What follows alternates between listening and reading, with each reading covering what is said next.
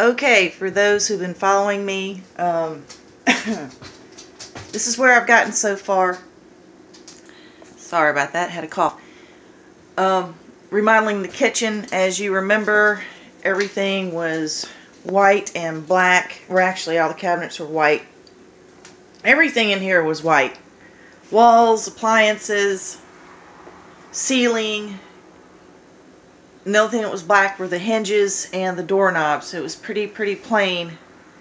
And I added my own flavor to it. And replaced the lighting fixture. I'm sure you remember it was a fluorescent light that ran like a shop light that ran in this direction. And since it tore up the wall after it melted and I had to replace the light fixture, it turned into another project, which was wallpapering the kitchen ceiling. And we got the wallpaper up, and don't worry about the seams, the paint will cover that. There's some seam touch-up I need to do. I let it dry for a week to make sure that the weight of the paint will not pull the paper down when I paint it. It's not going to be 100% perfection because the ceiling is very uneven in here. It actually sags down right about there. So there you have it. These are the curtains that Ada made me. Go Ada. Yeah. My sister had given me some curtains and I didn't have anywhere to put them. So Ada adjusted them for me, or hemmed them, I guess that's what you call them, and made me curtains to leave behind when I move. Let me go retrieve my little beast out there. I'm back. The trim, the quarter round got run last night, and it is up to me to finish the caulking and then paint. I have to paint this wallpaper, even though it is washable, because it's like a sponge type stuff. It's foam. I don't know exactly what it is, but it will absorb odors, and you do not want that in your home. So that's it thus far. If you're wondering what kind of plant that is an angel wing begonia. Alright. The paneling in here turned out pretty good. I got the clock too high, but that can be fixed. I really like the way it looks like shiplap. Everybody else seems to like it. I can't wait till everything's finished and I can clean the floors and put everything back the way it's supposed to go. But this is a construction zone. This is in here.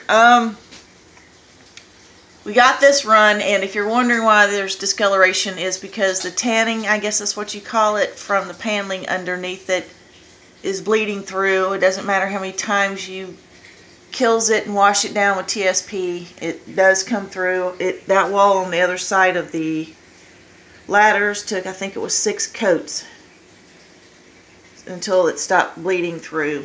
I don't know who invented that, but they need to be shot on site. If they're dead, dig them up, shoot them, and put them back in the ground. So I've got to run trim in here, which gets done tonight, and then here we go with the kills and then the paint. And then this room will be done. Here's some more. I got to touch up paint on all this because of ladders and that being slung. And then throw all the scrap out.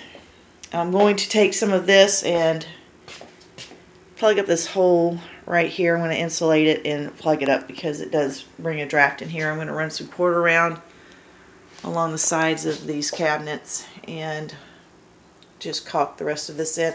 I was going to run some quarter round right through here, but as you can see, things will disappear.